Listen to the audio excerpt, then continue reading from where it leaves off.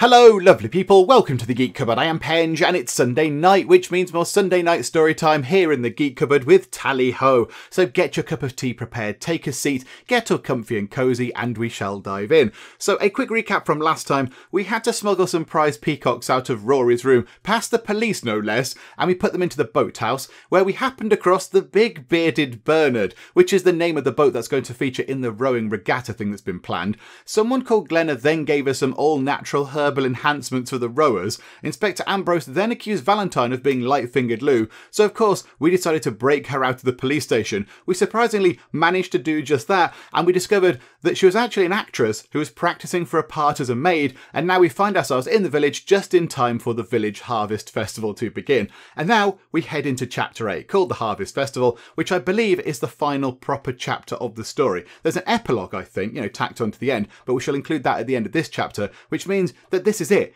This is the final full proper chapter of Tally Ho and the epilogue, the end of the story. So here we go. Let's see how everything ties together. Let's see how the story of Tally Ho ends. A harvest is a time when all the preparation, all of the hard work and nurturing of little seeds come to fruition, and one gathers in the fruits of one's labour. It is a well-known saying that one reaps what one sows. As it happens, that is as true in this narrative as it is in agriculture. I see what you're doing there. Essentially, that's saying that all the decisions we've made, so everything that we've sown across the previous 7 chapters, we are now going to reap in this final chapter. Okay, yep, that's fine. So let's see what the results of all of our decisions are.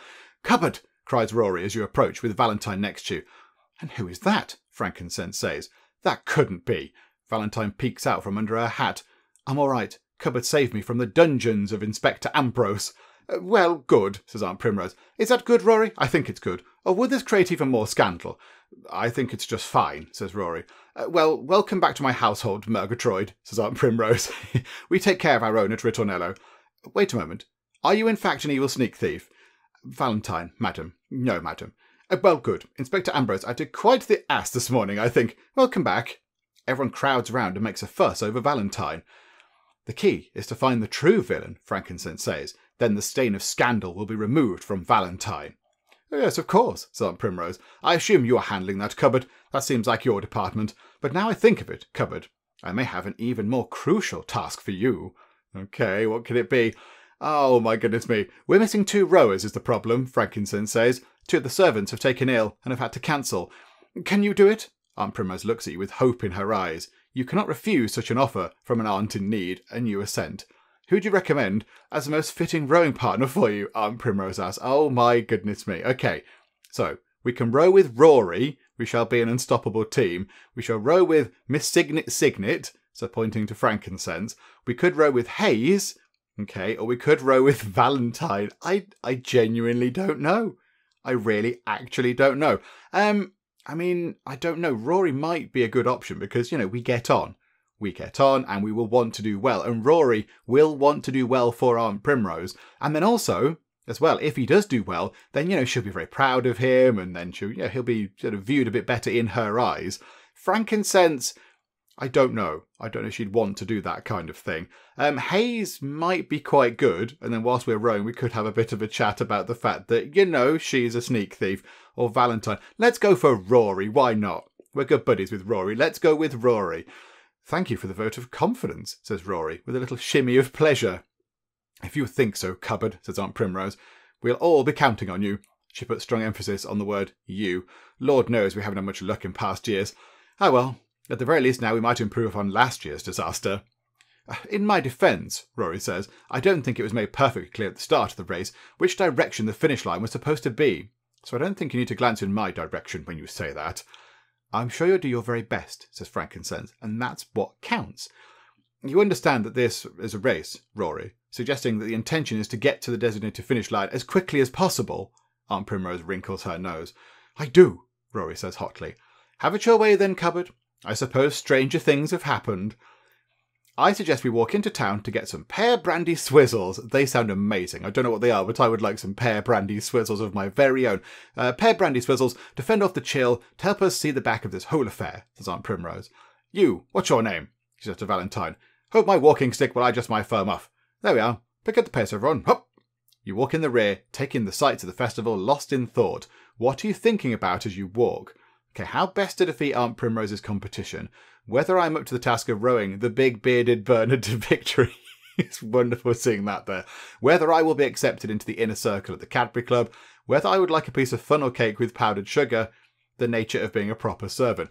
I mean, it's either how best to defeat the competition or whether I'd like a piece of cake. I mean, really, my mind strays from cake not very often at all. Cake and tea. However, if we're in that situation, we've just been told we were going to go and do some rowing, and there's quite a lot at stake because, you know, Aunt Primrose's reputation is at stake, Rory's reputation is at stake, and also Rory's kind of, you know, income, his sort of money he gets from Aunt Primrose, that could also be at stake. Maybe we should think about how best to defeat the competition, but would that be what Cupboard would be thinking of? Or would Cupboard be thinking of the nature of being a proper servant? Although being a proper servant would be helping your master, and our master is Rory, and we want Rory to do well in the competition. I don't think we'd be thinking about the inner circle of the Cadbury Club, and I don't think whether we would be worrying about whether we're up to the task of it, because I think we'd be quite confident in that. But, Joe, what? Let's go for that one. How best to defeat Aunt Primrose's competition? There are so many ways to ensure that an opponent's boat does not win a race, you think. One can damage the boat itself, distract the crew, or have them unfairly accused of an infraction. Also, one can row faster than them. Opinions fly through your mind, and you begin pondering your strategy. You are in the midst of these compelling thoughts when a "st" awakens you from your reverie. It is Aunt Primrose's chef, Beauregard, in his kitchen whites, wearing his chef's toque, is that pronounced? He holds his flower-covered portfolio and a pen. Oh, this is the French chap. Oh, no. Right, okay, prepare for a terrible French accent, ready? Ah, Cupboard, he says. So you will indeed do to be rowing, eh? I just saw Scrubs. You're soon to be coxswain. She is, I just say, warming up. She says that Miss Patterson told her that you will have no small part in the creating the strategy for the big bearded Bernard, which sounds amazing to be said in French. Ah, yes. It strikes me that you have not yet made le wager on the boat race. Perhaps you would like the chance to make some money, no? You look around. Everyone is busy looking in a bookstore window, and nobody is paying attention to you. It would be good to earn some money for Rory, or for yourself, for that matter, because we have spent quite a bit. Of course, you would hate to lose money, but surely that never happens when one gambles. Absolutely not. Come, Cupboard, says Beauregard. Naturellement, you wish to bet. Here is the odd sheet for your delectation. He hands you an informational document. Mrs. Patterson's boat, the Big Bearded Bernard, pays 2-to-1 odds. Colonel Firesnuff's boat, the Firesnuff, oh come on, that's a little bit self-aggrandizing, pays 1-to-1 odds. The Benevolent Policemen's Association boat, the Long Arm, very good, pays 2-to-1 odds. The Worshipful Company of Cordwainer's boat, the Hell for Leather, pays 20-to-1 odds. So no bets. We can bet on Firesnuff. We can bet on us, bet on the police, bet on the Cordwainers. I mean, we do have the sort of herbal enhancement things, but I mean, we could just go for it. Maybe now we're in control. Now we're part of this sort of whole boat race. Maybe we can influence it so, we do actually do quite well. Let's bet on us. I'll bet on Mrs. Patterson's team. I have high hopes for the Big Bearded Bernard, and who doesn't? As our American, hang on, that's French. As our American friends sing, you're going to root for the home team, yes? Beauregard chortles. Something like that, you say. So don't win. It's a shame, he notes. You smile thinly. Now tell me, friend, what is the amount you wish to wager? Okay, now we don't have much money left. 10, 5, or nothing. Let's just wager 5, shall we? We might need to keep a little bit of money aside for something else. I don't think we obviously don't have 20 readies anymore. Let's just put 5 down. We can win a tiny bit of money back. Let's just do that, shall we? 500 it is, says Beauregard, his tongue quivering. His toe quivering with excitement. No, just 5, you say. 5? I cannot figure out. Just 5? But seeing your face, he says, calm down, my friend. I just tell a joke. A wager of 5 then? Good. Beauregard accepts your money with a practised flick of his hand, closes his portfolio in a contented manner, and gives you a deep and flourish-filled bow, sweeping his toque, again not quite sure how you say that, toque, off his head. He then places the money into his toque and replaces it on his head. A pleasure doing of the business with you. I will find you out after the race, no doubt to give you your winnings. He strolls away to accost the honest citizens before the race. Okay. It is at this moment that you hear some commotion from Aunt Primrose and the others. They are standing in front of the local bookstore, the Turning Leaf, where a poster is prominently displayed in the front window. The poster reads as follows. Coming soon. Tawdry Lace, the latest novel by Fifi Buttercup, is an unmissable tour de force, guaranteed to make you gasp on every page. Those who knew Marigold thought of her as a handsome and dignified society matron, impeccably moral, the soul of virtue. But if they could gaze into her soul and see her passionate past, filled with scandalous desires and torrid affairs, they would respond with a mixture of fascination and disbelief. Who would have thought that this pillar of society was, in her youth, a showgirl? Hide this under your pillows when company comes. Miss Carlotta Cloak motif. You will blush, but you will read. Admiral Nigel Pinnacle, retired. This filth ought to be banned from our fair land. The Right Reverend Gerard Hastings. Oh dear. And there, on the cover of the novel, is an illustration of a woman who looks very much like Aunt Primrose. The similarity is unmistakable. Who's talking here? Rory, okay. Oh, I say, it's the new Fifi Buttercup. I can hardly wait, says Rory. Oh, dear. Aunt Primrose, are you quite all right? I heard a rumour that a tell-all, purporting to expose my youth, is in the offing, but I did not expect this, cries Aunt Primrose. Her voice approaches apoplectic levels. That is a very good likeness, says Hayes. The hair is spot on. You can see that Aunt Primrose is on the verge of explosive anger. Who knows at whom it will be unleashed? You have, however, an opportunity to try to modulate her mood, but you must step lightly, lest her rage fall upon you. Okay. So we can either say, this has obviously been time to vex you, Mrs. Patterson, just before the competition.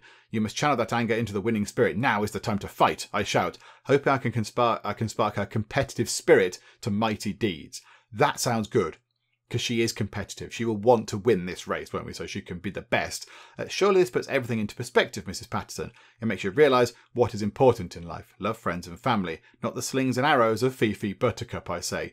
To get her to use this experience to be more patient with those around her. I don't think she'd go for that. I think she's so furious that she'd just tell us to go away. Let's go for this top one here. There you go. We shall try and spark her competitive spirit to mighty deeds. Yes, quite right, shouts Aunt Primrose, taking fire from your words. This was obviously meant to dull my spirit, but it shall not. There! She heaves a cobblestone through the window of the shop, seizes the poster, and tears it in twain. The bookseller of the Turning Leaf runs out in dismay, only to face a livid Aunt Primrose. She heaves a cobblestone through... She basically just smashed the window. Okay. How dare you sell that filth, she says. It is libellous, and I won't stand for it. Pah! Come along, everyone. Let us leave this den of iniquity. Iniquity, even. As she turns away, she comes face to face with Colonel Firesnuff, who has been watching her. What seems to be the problem, Primrose? He says, with a bit of a smirk. Read any good books lately? I do like that Fifi Buttercup. But instead of turning away shamefaced, she looks to you and nods, and you nod back. With steely determination, she turns back to Colonel Firesnuff and hisses at him something that makes even the bold Colonel step back a pace. We'll settle this on the honourable field of battle, then, says Colonel Firesnuff, straightening up. Exotic animals in 60 minutes. What does that mean? What does exotic animals in 60 minutes mean? I would destroy you utterly. I will out-exotic you as you have never been out-exoticed, she says, and then walks away with great dignity. Colonel Firesnuff looks shaken by her words and stands watching her walk away. What's all this exotic animals malarkey about? What's going on there? You arrive in the town centre, where excited shopkeepers are hanging swags of autumn leaves in their storefronts, and the village children play such raucous games as neckball, scoop the can, and squash and hide, amidst much giggles and screaming. Various games of skill and chance are crowded with would-be stuffed bear owners, and large attractions, such as the Tunnel of Love, a Ferris wheel, a haunted house, the Maze of Mirrors, and the Travelling Natural History Museum are seeing a brisk trade as well. Figs lingers nearby, next to an organ grinder, watching Mopsy and trying to keep out of Aunt Primrose's line of sight. So yeah, essentially all the characters are going to be here, aren't they? Everyone is going to be here for this final chapter. There is my love, says Mopsy to Aunt Primrose, defiantly pointing to Figs. Look how he follows my every move. Surely you must respect his faithfulness. I'm doing my very best to ignore that odd fellow, says Aunt Primrose. I'm getting some stimulating beverages to take the edge off my having laid eyes on him. Aunt Primrose purchases an assortment of pear brandy swizzles, and is just doling them out when she utters a piercing cry and points vigorously across the town square, splattering pear brandy everywhere. My peacocks! There! Catch them! Where did they go? You look around, but you don't see them. You're seeing things, Auntie, says Mopsy, deep into her second pear brandy swizzle. Oh, she's going to be sloshed. I'm not seeing things, she says, stamping her foot and losing some more brandy. Everyone, fan out, catch them, go in pairs, gently, quickly. You look around and select a partner who would not only be helpful to hunt with, but with whom the prospect of conversation entices. Okay, so Hayes, Rory... Oh, hang on, right, so we go to with a person and to a place. So Hayes in the haunted house, Rory in the tunnel of love. I think it might have to be that. Valentine, Ferris wheel. Mopsy, maze of mirrors. Frankincense, the travelling natural history museum. I mean, I'm not so bothered about talking to Valentine. Yeah, Valentine, we've helped her out and that's kind of it. And, she knows how we feel about her, I think. Frankincense, again, not bothered. Hayes, it could be quite good to go and have a talk with Hayes. Just so we could have a chat about the fact that we know that she's the sneak thief. And she knows that we know that she's a sneak thief. But then, do we want to chat with her? Or do we want to go with Rory into the tunnel of love and just see what happens there? We're going with Rory into the tunnel of love. Of course we are. You and Rory look to each other and then walk in step over to the tunnel of love. Aunt Primrose is in a terrible rush, but Rory is not. The tunnel of love, Rory says. That is where we are heading. Yes, sir. If I might, Cupboard, I wonder if... I know I've been a frightful menace about this whole wedding thing. I've been rather horrible, haven't I? I haven't treated you fairly. I would understand if you were angry or confused, or even if you wanted to leave my service, but I hope you don't. I want you to stay. And now that I'm not attached any official capacity to Frankincense, I wonder whether we might... Rory trails off, perplexed. Wonder whether we might continue on in our perfectly professional relationship, you mean, I say mildly.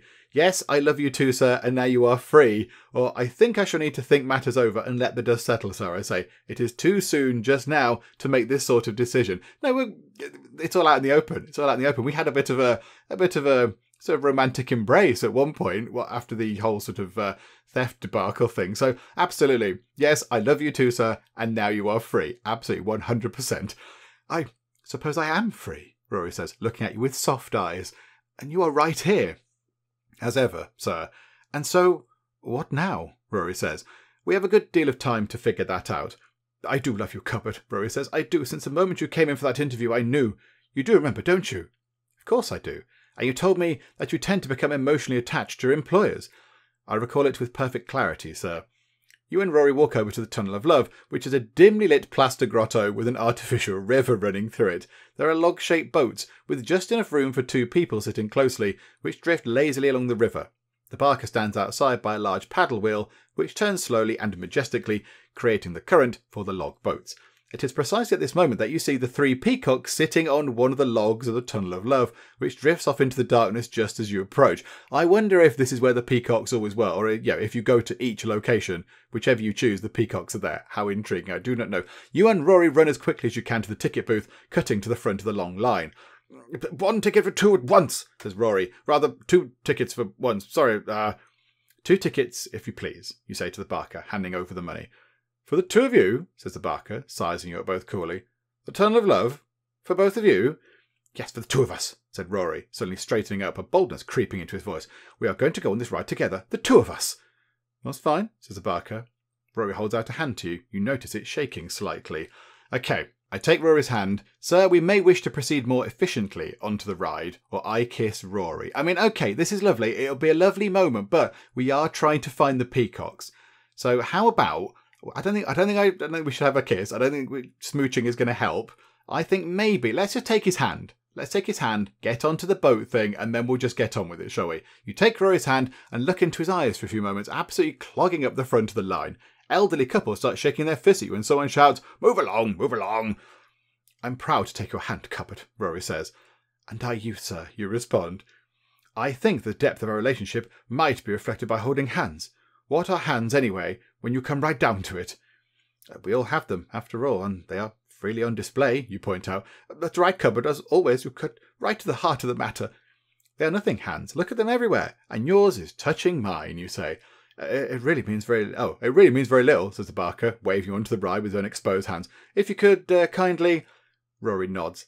Here, look, I'm touching this platform here, and the contents of this trash bin. A bit moist, that. And now the jacket of this fellow in front of me. It doesn't matter. Just hands. Good show, sir. Shall we board holding hands? Indeed we shall, and we shall solve the mystery of the missing peacocks. You and Rory board, and the barker shoves your boat forward into the dark tunnel. The gentle current takes you, and you drift lazily along through a winding path. You can dimly see the outline of other couples nestling into each other on logs around you, although the logs directly in front of you are empty. Those peacocks must be several logs ahead of us, Rory says, but I'm hopeful we'll catch up. I don't think it works like that, sir. The logs will remain in this order. Yes, of course, Rory says. So there's no particular hurry either? I suppose not. Not especially. Would you care to sit and enjoy the ride with me? Just for a few minutes. We could sit close to each other and drift along. Okay, right. I just think we ought to focus on catching the peacocks now, perhaps another time. Yes, I'd love to, Rory, I say, and cuddle up to him. Certainly, sir, it would be a pleasure. I mean, now, cupboard here would be torn. Cupboard would be torn with what to do. Do we focus on catching the peacocks? Because that's the important and professional thing to do. But now, the thing we've been waiting for ages, it's here. It's right here with us. Which one do we go for? I mean, that is tempting. Just to get on with the job at hand. Just go, right, we need the peacocks. Go and find them. But then, do we cuddle up to Rory? Because that just sounds lovely as well. Or keep it slightly more professional. That might make Rory slightly sort of offish. Certainly, sir, it would be a pleasure. Joe, no, let's do that. Let's have a nice cuddle in the tunnel of love. How very lovely. You and Rory nestle together as if your bodies have been designed explicitly to curl into one another. This is nice, Rory, you breathe. Yes, it is, Penge. Oh, he's calling me by our proper name, not covered, he says. Very nice. I don't want it to end.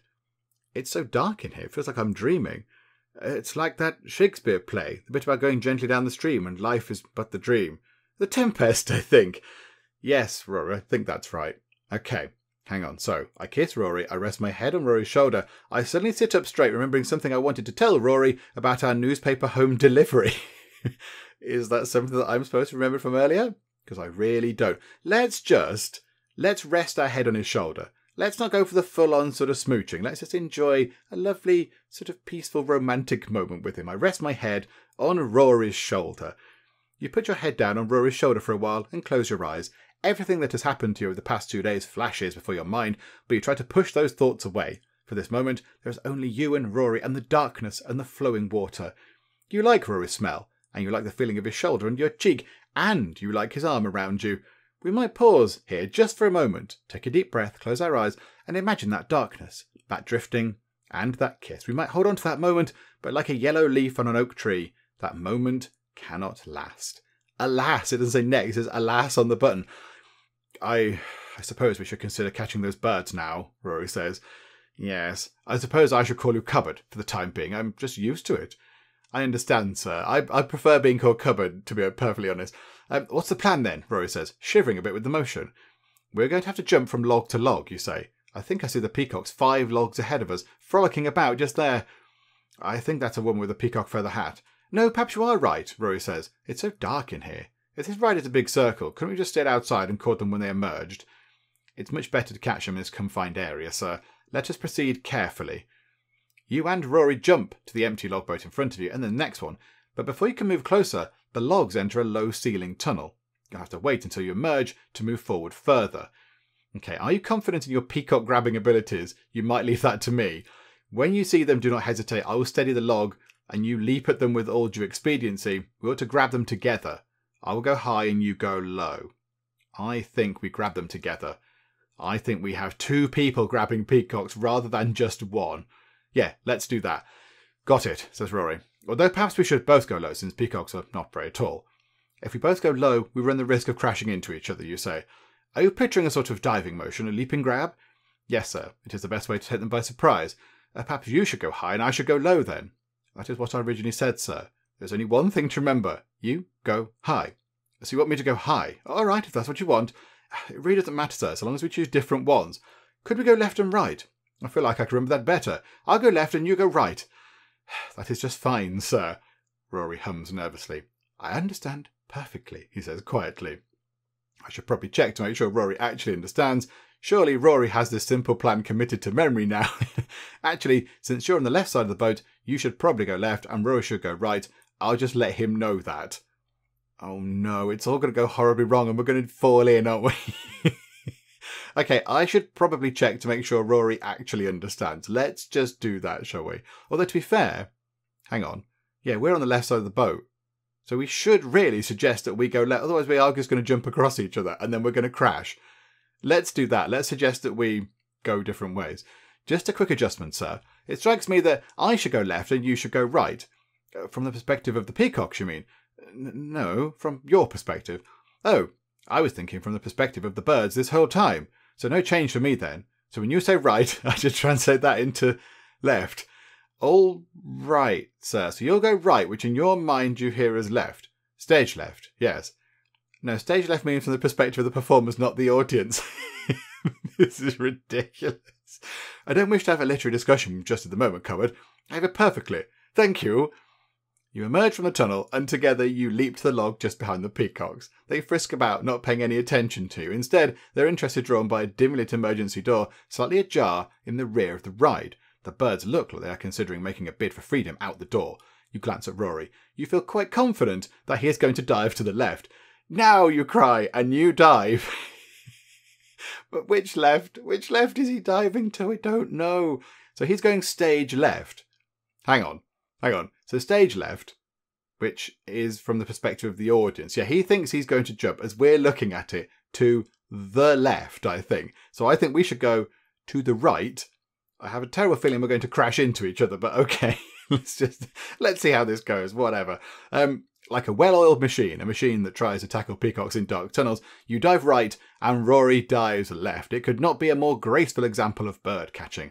A bright light blinds you for a moment, and you realise there are flash cameras strategically placed around the ride to capture images of couples kissing in the dark to sell to them for souvenirs.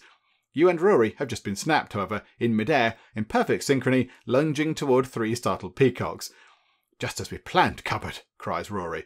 Wait a moment, one got away. Rory is right.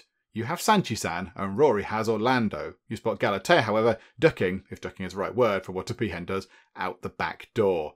Oh, bother. You follow Galatea closely, her fellow peacocks getting more and more excited and active as you and Rory carried them. You would have thought they would have been lulled by their recent dim and relaxing cruise through the tunnel of love, but no such luck. Finally, Galatea stops in front of a brightly coloured and richly decorated stand in a small park ringed with food stalls. Galatea is looking at something with great interest. Sanchi-san and Orlando whistle plaintively, almost begging. Maybe let's put them down, Cupboard. They seem to want to show us something. They can hardly run far with both of us here, and I think we have demonstrated that we are in charge here to a great extent. All right.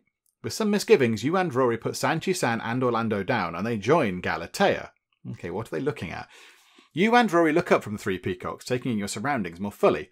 A sign informs you that you are standing in front of the delectable Indian confection stand. It smells of cardamom, cloves, and black pepper. A woman, wearing a bejewelled orange and green silk sari decorated with a peacock, sits at a table with her 3 children, a boy and 2 little girls. They finish their lunch, as the 3 peacocks crowd her and try to poke at the image of the peacock on her sari. She and the children are laughing. Are these your peacocks? They're beautiful, but they seem hungry, says the woman in the sari. Come on, Sanchi-san, Orlando and Galatea, you say. I know you like the picture of the peacock, but now we have to get back. The older of the 3 children, a boy of about 8, points to the peacocks. Why are these here? Can we keep them? Okay, so I guess they like you. I don't think there's any thought process going on within the tiny heads of these birds. I'd love to stay and chat, but I am rather too busy at the moment to indulge in deep conversation with you.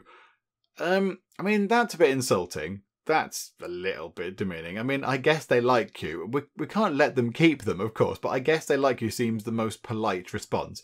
And I think that's the one that Cupboard would go for. All peacocks like me, says the boy. I rode on an elephant by myself. An elephant? By yourself? Rory says, looking around. Not here, clarifies the boy. Back home. The mother introduces herself. I'm Tanveer Grover. We own a little peacock range where we live, near Pune. Beautiful open woods, lots of freedom for them to range around, explains Mrs. Grover. But my children's favourite 3 birds died last year. She whispers the word died. Oh, sorry, my children's favourite 3 birds died last year. These look a lot like them. Finish up, Angie and Andrew. Wipe your mouth, Rab. There's your father. Probably come to tell us that our cab is here. I don't want to leave England. I wanted the rest of the fair. We've been here for 2 weeks. I told you that we'd only be able to stay at the fair for a bit before we had to go. You don't want us to miss our ship, do you? The peacocks nuzzle the legs of the children and then look up at you. Time to go, says Mr. Grover, a distinguished-looking man wearing a leisure suit, as he walks briskly over. I hope you finished lunch. Oh, hello, new friends and birds. The cab is waiting. The peacocks love me, say Angie and Andrew in unison, laughing as Galatea and Orlando tickle their tummies. Oh no, I can see where this is going. Aunt Primrose will be out of her mind angry if we return without them. I hate the thought of her mourning her prize birds. Though these kids are very cute, I'll grant them that. Okay. I asked the Grover family if they would like to take the peacocks with them to India. I placed Galatea, Orlando and Sanchisan between me and the Grover family and allowed the birds to choose their own fate. I insist the peacocks come with me at once and return to Aunt Primrose for the exotic animal show. Oh, that's what the exotic thing was about. The exotic animal show. I mean, really, these people here, the Grovers, they own a peacock, whatever it was, a peacock range back in wherever it was near Pune, it says up there. So, yeah, they've got plenty of peacocks. And these peacocks, whilst they might like this family, they are not hers. They've not reared them or whatever. They've not been looking after them. And, you know, they're Aunt Primrose's. And whilst it seems quite nice to say, there you go, would you like to take these with you? You know, they've got to take them on a boat. And I imagine there's all sorts of complicated forms to fill in about sort of, you know, taking animals with you and such like. And I don't really think it's the right thing to do, to give them away. Because they're not ours to give away anyway. And, you know, whilst the children are very lovely, you know, they've got a whole load of peacocks back at their place. So I think the peacocks come back with us. I don't think it would be a good idea for us to get rid of them. As nice it would be for the peacocks to go and join their kind at the range, it's not our decision to make, I don't believe. So there we go. We'll insist the peacocks come with me at once and return to Aunt Primrose for the exotic animal show. Galatea, Sanchisan, Orlando, you say. Come on now, playtime is over. It's nearly time for the exotic animal show, where you will do Ritornello proud, possibly winning ribbons and untold glory. The peacocks look at you, and at the Grover family, and then hide behind the children, trying to avoid your gaze. I can see you, you say. That is an ineffective hiding spot. But they clearly don't want to come with you. Indeed, they're making it as clear as they can that they wish nothing more than to depart Woodland Centre forever and start a new life in India with this family that they have just met. We need not linger further over the cajoling, do you pronounce that? Wheedling and physical wrestling that ensues at this point. Suffice to say that you managed to get 3 rather disappointed peacocks away from the Grovers, across the meadow, and back to the long-suffering Aunt Primrose. I mean, okay, I know it will upset the peacocks, but you know, they're not ours to choose what to do with. I kind of feel like that was the right choice. Not a nice choice, but I think that was the right choice overall. They protest loudly and then sink into what you would call a moody state as you approach Aunt Primrose. Clearly, they do not have much fire for the exotic animal show. Oh no. Oh dearie me. You found them, cries Aunt Primrose, grabbing your hands in a moment of unbridled glee. Come, the exotic animal show is starting in just 20 minutes. Bustle everyone. Step lively, take those birds, get me a glass of cider, an apple turnover for the road. Strike up a patriotic marching tune. Onward to victory! You all walk to the mayor's house as quickly as possible, a song on Aunt Primrose's lips. 20 minutes later, you all find yourself behind the mayor's house, where the exotic animal show is just about to get underway. This year, the stronger competitors include a sugar glider, a collection of immature lobsters, a python, a red panda, and of course, Yasmina, Colonel Firesnuff's yak. Okay, he's got a yak. Tables with bright cloths are scattered around the grounds, each with a number. Festive orange and gold ribbons and garlands decorate the area. A scarecrow in the centre of the table bears a placard reading, "Welcome to the exotic animal show." Okay. Thought we wouldn't make it, Primrose, says Colonel Firesnuff. I assume you'd recognise the obvious superiority of my yak. Well, you thought quite wrong, she says, snapping her fingers in front of his face. The exotic animal show begins, with each competitor standing by their animal or animals, as a panel of distinguished judges, the mayor, his father-in-law, and the treasurer of the local Teacup Poodle Fanciers Society. That sounds amazing. Examine each animal minutely for beauty, poise, and je ne sais quoi. They each make careful notes on a clipboard, writing in various subscores and ratings. As the judging proceeds, there are a number of exciting and useful things you might do to help. What do you wish to do in order to achieve the desired results? Okay, right, so what can we do? Annoy Colonel Firesnuff to rattle him, give Aunt Primrose a pep talk, assist Aunt Primrose in primping the peacocks.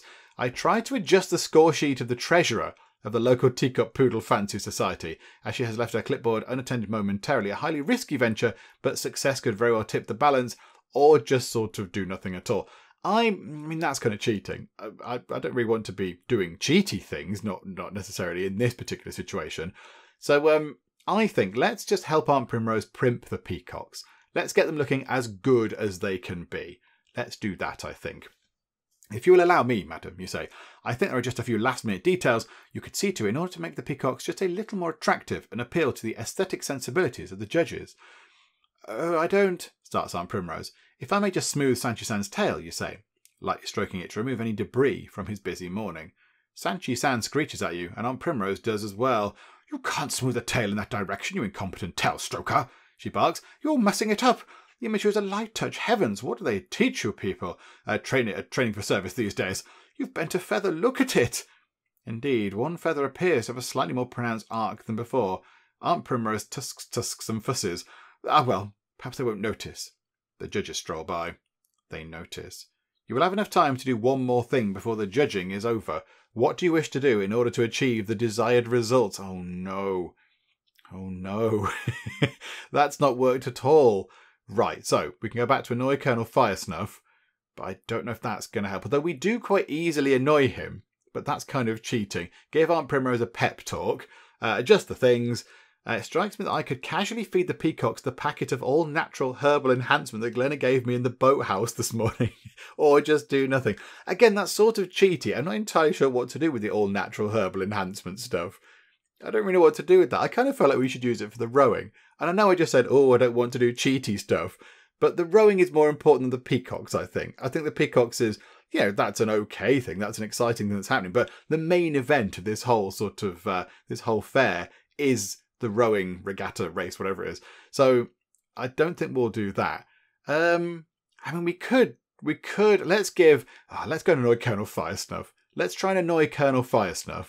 And then if we annoy him enough, then that means that, the judge might mark his thing down because he's being rude to them or whatever. And that's not cheating. We're just going to go and have a chat with Colonel Firesnuff. And I think we naturally just annoy him anyway. I don't think we get on.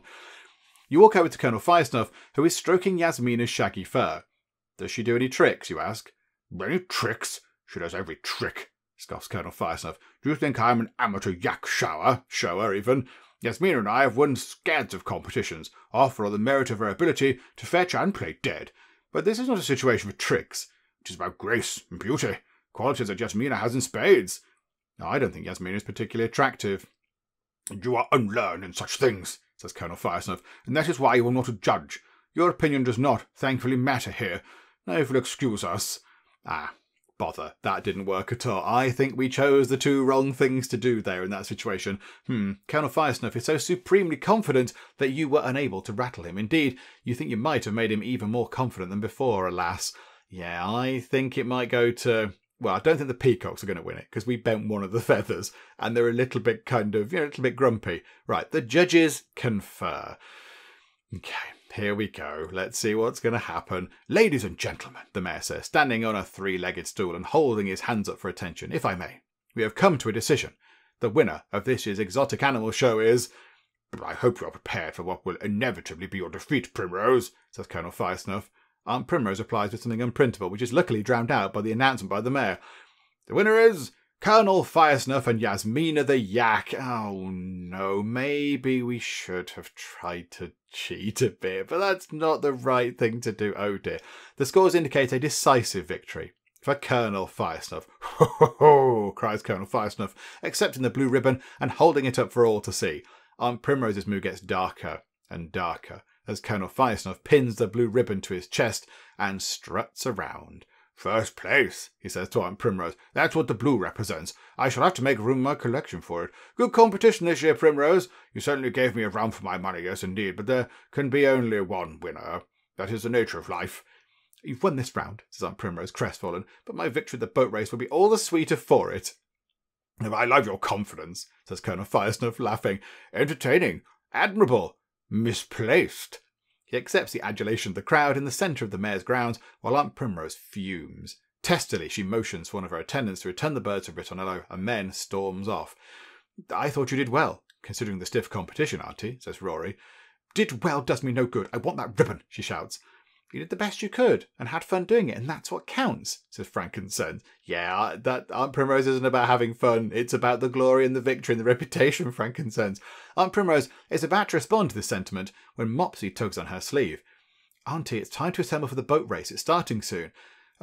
Yes, says Aunt Primrose. I must address my team. Inspire them.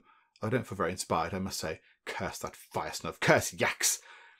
I'm terribly sorry that, you say. Enough of that, says Aunt Primrose to you. You should have thought of that before. Now, no more talking. I fear I may lose my temper. Yeah, that didn't go at all according to plan. Never mind, you can't win them all. 1 hour later finds Aunt Primrose standing in front of the crew of the big bearded Bernard. Ostensibly, she's supposed to give an inspiring speech, but her mood is far from inspiring. Just row, she says. What does it matter anyway? She says. Try your like, it all comes to naught in this vale of tears. That is the entirety of her speech, and it has a rather dampening effect on the morale of the crew of the big bearded Bernard. What do you do as everyone looks at each other uncomfortably? So basically, she's lost all hope. Okay, what do we say? I shout, huzzah for Mrs. Patterson. I maintain a dignified, confident attitude. I am visibly nervous about the boat race to come. I mean, let's not do that. Let's not be nervous. Dignified, confident attitude. Or do we say huzzah for Mrs. Patterson and try to get everyone else to join in a kind of chorus of huzzahs? Let's go for that, shall we? Why not? Your shout rings out and echoes across the river. Then Carlington takes up the cry as well. Soon all of her staff is shouting for her, and she waves away your cheers, but you can see the fire just beginning to return to her eyes. We shall prevail, they all shout. Oh yes, and I think this is going to be it. This is probably, I imagine, the final big story of Tally Ho, the boat race. And this has been mentioned from fairly early on, really. The boat race has been kind of a big thing that we've been building up to, but here we go. The boat race is upon us. Rowers, take your seats. The cry goes up and the crowd shivers in anticipation, looking around at the rowers as they approach their vessels, discussing who looks like they have strong arms and a hardy constitution. Banners wave and horns are tootled. That's a nice expression. Tootling a horn. That's lovely. You take your seat in the big bearded Bernard. Rory gingerly climbs into the seat nearest you. I face toward the bow, right? No. Away. Wait. Towards, right? Do I look at you or away from you? You can see the other 6 members of the team doing their level best not to say something they will regret. Oh, why did we bring Rory? Maybe that was a mistake. You face the stern of the boat. Oh, so we won't be looking at each other. That's not very good for conversation. That is just how it is, sir. Yes, it's all coming back to me. You know, we would have certainly won last year if we'd have only gone faster. Okay, right. So yeah, I don't quite know what happened last year, but yeah, I think they went the wrong way. My memory of the event is slightly different, sir. I understand that you were inexpert in your technique, I say in a jovial manner to make the crew of the boat laugh. That is often the way of races, sir, I say, careful to keep a neutral tone. I'm afraid I only witnessed the aftermath, sir. Of course, you told me about it in the ambulance afterwards. The ambulance? What? I say in a sympathetic manner, although the rowers may not want to be reminded of Rory's disaster last year. Let's make the crew of the boat have a little bit of it. No, let's keep neutral. Let's keep neutral, actually, because we might possibly make the rest of the boat laugh, but then we might upset Rory. And Rory is, of course, one of our rowers, and we don't want him to feel sort of silly or anything like that. We want him to feel like he's part of the team. So yes, that is often the way of races, sir. So they say, and yet I believe that we must outthink this race. Colonel Firesnove's team is indomitable. There are many ways to skin a cat cupboard, that's what I've heard. I am familiar with the expression, sir. There is one other thing, Cupboard, Rory says. Something of an opportunity has come up, and I have seized it. Do you by any chance remember Surefire, that horse in the 3rd race? The debt I incurred that, in a sense, precipitated I need to come here and make nice to Aunt Primrose, and she said she would give me the money if I helped her. Well, she was so touched that I was willing to actually row for her that she came through. Gave me cash on the barrel head. 150, in fact. Real folding money, as they say. That's wonderful, sir. Yes. Oh, I can see where this is going. And then I borrowed 500 more from a very nice man I met in town named Joey Knuckles. Never borrow money from anyone called Knuckles, Rory. Oh, my goodness. And then I bet the whole thing with Chef Beauregard and Aunt Primrose to win at 2-to-1 odds. It is genius itself, you see. If our boat wins, she'll be overjoyed. But how much more will she be over the moon when I hand her back her money with interest? But, sir, it's practically a sure thing, you see. That's a clever part. 2-to-1 odds. So it is as though we're doubling our money for what is essentially a sure thing. The math of the situation is, well, it's rather complex. I don't have time to teach it to you now, Cupboard. What do you think? Give the old bird half, and then we take the other half, and vacation in some sunny locale. I think you will still have to pay back the loan with interest, sir. Yes, but I can do the figures. Figure the figures out later when I have paper, said Rory airily. Okay, so I bury my face in my hands. It may amuse you to learn that I myself placed a wager on Mrs. Patterson. I will do my very best to help us win. That was a highly economically imprudent, sir. If I might offer an opinion, what if Colonel Firesnuff wins? Let's just again keep it neutral. Let's not bring him down. Let's bring him down. He's made a bit of a... Okay, no, he's not made a bit of a mistake. He's made a huge mistake borrowing 500 money from someone called Joey Knuckles, which is a brilliant name. So let's just try and keep his morale up. Let's not put him down at all, because, you know, everyone makes mistakes from time to time. Rory makes quite a lot of them. I would do my very best to help us win. How can we deploy these herbal supplement thingamajigs? Of course you will, Cupboard. I have complete faith in you. I don't know that complete faith is wholly warranted here, you say, but I shall try. Nonsense, Rory says. After a few moments of adjusting and assorted chatter, the sturdy woman at the stern of the big bearded Bernard hollers at everyone to be quiet. She wears a pink and white polka-dotted handkerchief over her hair, and her powerful jaws work away at a truly massive wad of bubblegum. She pushes the wad of gum to one cheek. All right, let me say a few words here. I'm Beatrice Scrubbers. Everyone just calls me Scrubs. Most of you know me as a laundress at Ritornello, but today we're not doing laundry. Am I right? She waits to be assured loudly that she is right. Receiving this assurance, she moves on. Not doing laundry, Scrubs says again, removing the wad of gum to her other cheek. Right. Now let me remind everyone how this race goes. 4 legs this race. Leg number 1, dead simple. Gentle waters and the crowd will be lined up cheering us. We want those cheers. Nothing lifts a rower spirit like cheers. An attractive, well-handled boat gets cheers. Simple as that. She adds a stick of gum to her mouth and pauses for full effect. So there's an aesthetic dimension here. I wasn't aware of that. Should we indulge in spirited hijinks to make the crowd laugh, wouldn't it be wiser to focus solely on speed and technique? Okay. Now, do we want the crowd cheering us? Because that's going to make them like us a bit more. Yeah, why not? There's an aesthetic dimension. Oh, hang on though, but now I'm doubting myself. Wouldn't it be wiser to focus solely on speed and technique? Because then we can win. And winning is good. Let's go for that. Let's put our we need to win this sort of head on, because, you know, if we don't, Rory's going to be completely broken. It's all going to be terrible. So, yes, wouldn't it be wiser to focus solely on speed and technique? That would be a terrible blunder, said Scrubs. The uncheered for boat will sink. Not literally, of course, but spirits will sink. To be buoyant, your mood has to be buoyant. That's how boat races work. And I've worked, as long as I've been captain of this team. I see. Now, where was I? Ah, yes, leg 2 is called Dead Rowers Bend. That's a rocky rapids filled with devastatingly sharp boulders and whirling eddies. The water will froth and go white like laundry when it's stirred about with laundry soap. But we're not doing laundry, Henderson. She snaps at the youngest rower. There's more of a test of endurance. We're going to be hit. The only question is whether we can withstand the impact. I'm going to assume you will have notified Miss Patson of your next of kin. Everyone nods. Rory turns to look at you quizzically. Leg 3 is the most important. That's the fork. The river splits into 3 paths, and we'll have to choose one. One of them is the safer and slower path. One of them is shorter but more dangerous. And the third one is longer and more dangerous. There's no reason to choose a third path, is that clear? It has no advantage whatsoever. We'll decide which path we go down when we get there and see where our competition is. Finally, all 3 streams recombine, and there's a beautiful straight stretch to the finish line. That's going to be all raw speed. Of course, crowds will be there too, cheering us on. A little extra cheering won't hurt at the end to lift our mood. I have bought a few bottles of champagne we can pass around if we win. That's that. Don't know about the other boats, but I like a nice clean race. Clean as fresh sheets. She looks around as if defying anyone to claim that you will be doing laundry today. Okay.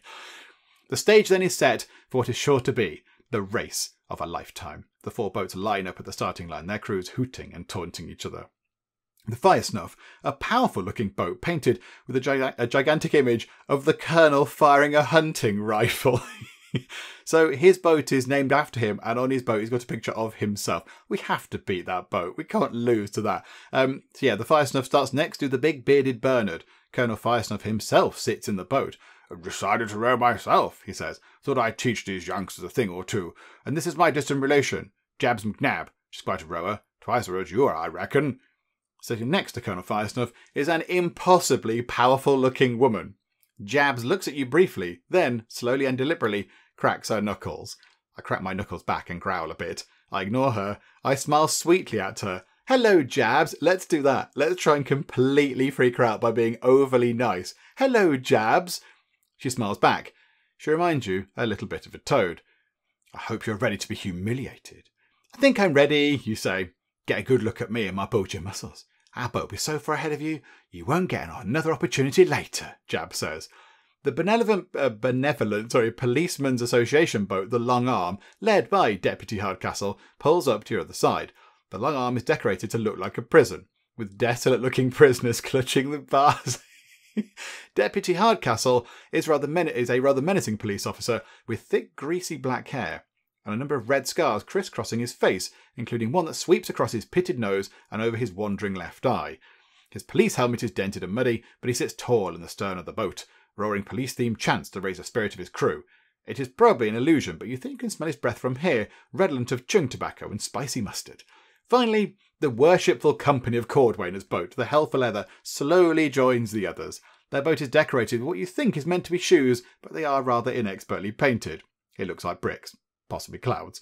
Oh, look, the boat is signed by the artist Figaro Fairfield. Oh no, Figs has painted it. The worshipful company of Cordwainer's boat seems to be having some trouble stopping at the starting line. They go forward, then back, then forward again, and then back until they are 10 feet behind the starting line. They decide to leave well enough alone and stay there for now. Okay, so we have a 10-foot advantage over those guys already. The entire village of Woodland Centre has turned out to watch you, and people wave banners and throw paper streamers at you. The race is about to begin, but as Scrubs explained, in a very real sense, the race for garnering the adulation of the crowd is already on. How do you attempt to gain the goodwill of the villagers? Okay, right, so we need to get everyone to like us. It is most important that they appreciate the beauty of the big bearded Bernard. I suggest that we all pose in a manner befitting its barbarian and dragon decorations. I say something outrageously but perceptibly insulting about one of the other boats to make the crowd mock them, make us look superior. By long-standing tradition, only one rival boat may be tormented in such fashion. I encourage the crowd to cheer for one of the other boats. I've decided that I don't want the goodwill of the crowd. In fact, I spurn the crowd. No, let's not do that. Don't encourage them to cheer for another boat, because that sounds like it might be counterproductive. Do we want to mock another boat, or do we basically say, look, we're in an amazing boat here. It's got a barbarian and a dragon on it. This is amazing. Can we have some love for our boat? I kind of feel that's what Cupboard would do. I don't think we'd go and mock somebody else's boat. I think we try and sort of hype up our own boat. Let's do that. Do you all note how magnificent the barbarian and two-headed dragon is? Do you see the gleaming broadsword, and the grail on fire, and the skulls on fire, and really all the things on fire? Yes, says Scrubs uncertainly. Well, I want us all to imagine ourselves in a war vessel in a tale of bold adventure, just like that. Rory and I can be the two-headed dragon, and you can all be barbarians, and you there, you can be a Viking of some sort. Just be bold and glorious. Look like heroes of old. Got it? Go. Okay, is this going to work? On reflection, you think the problem may have been that it is difficult to properly convey the scope of a two-headed dragon and a bunch of barbarians in a boat. You also have to bump into each other. There is barbaric roaring, but it gets a bit muddled when people start stepping on each other's feet. All in all, it is a decidedly mixed review, not really as bold and spectacular as you had hoped. It is a bitter pill to swallow, especially as Colonel Firesnuff is garnering a lot of applause by having the crowd simply yell "Fire Snuff, Fire Snuff." You look around to consider your strategy. You have just enough time to speak out one more time before the race begins. Okay, do you know what? Let's do this then. Let's go down the route of insulting another boat. Which boat will be the target of your barbed wit? It's got to be Firesnuff's. It's got to be Firesnuff's. I'm not bothered about the Cordwainers. Not so bothered about that. The police, I think, it's going to be us versus Firesnuff, isn't it? Let's be honest. We know that's going to be the big showdown. So let's mock Firesnuff. Let's see if we can do that. What a ridiculous painting, you say, motioning to the image of Colonel Firesnuff on his boat. We all get plenty of you in real life, Colonel. Why would you believe that we all long to behold your face even more? Would it be possible to cover it? It is making me somewhat nauseated. Is that so? He says. It is. It just so happens that this boat was a gift from the Lord Mayor's brother, he says, for service rendered unto him. Valiant service, I believe, was the term used. I don't think that anyone here appreciated your harsh words about the taste of the Lord Mayor's brother. Oh. Naturally, a modest man like me would not have commissioned such a work, attractive though it is. Doesn't everyone think so? Colonel Firesnuff raised his hands to get the crowd worked up. Firesnuff! Firesnuff! The crowd dutifully responds, much to your chagrin. I think you pronounced that. Oh, bother. We're never not look today, are we? Things are just not working today for us at all. Inspector Ambrose, in a bright yellow dinghy with an outboard motor, pulls in front of the four competitors. With him in the boat are a nondescript man and woman wearing bright yellow tunics that bear the word referee. They both look bored. Welcome to the 800th Annual Woodland Centre Boat Race, he says. I, Inspector Ambrose, will be the Master of Ceremonies, and here, in the bright yellow boat, and wearing bright yellow shirts, are Mr. and Mrs. Pennywhistle, world-renowned boat race judges. I think their reputation for fairness and observation will brook no objections from anyone. He scrutinises the crowd. Before we begin, I would like to show everyone the grand prize. He motions to the massive wicker hamper in the rear of his boat. It is reinforced with steel and large enough to probably require two strong people to place it in the boat. He opens the top, revealing its bounty. Dozens of wedges of creamy white cheese flecked with light blue veins, jewel-like blackberries, mounds of pears, crusty boules and batards, some with dried apricots, pepita-studded fougasses, I don't even know what that is, rosemary focaccia, and soft milk-white pain de mie, tubs of honey butter and pâté and quince paste, sandwich after sandwich stuffed with cheeses and cured meats, jars of pickles and herbed hard-cooked eggs, jeroboams of crisp apple-kissed wines and half bottles of sweet ports and dark brown bottles of lavender ginger beer. Petit fours and truffles of every description, dark chocolate with hazelnuts, marzipan dusted with spicy cinnamon, and vanilla caramel with burnt sugar. It sounds amazing. Is there any tea to go with that? Because that would make it perfect. And of course, says Inspector Ambrose, this. He notes the diamond and gold medallion within the hamper. The medallion reads, Winner. You see Aunt Primrose lock eyes with Colonel Firesnuff, and with Deputy Hardcastle, and the Guildmaster of the Cordwainers. The picnic basket will be kept on the judge's motorbike throughout the race, where you may catch glimpses of it as you race to inspire you. That is the centuries-old tradition here in Woodland Centre. Good luck all, and see you at the finish line.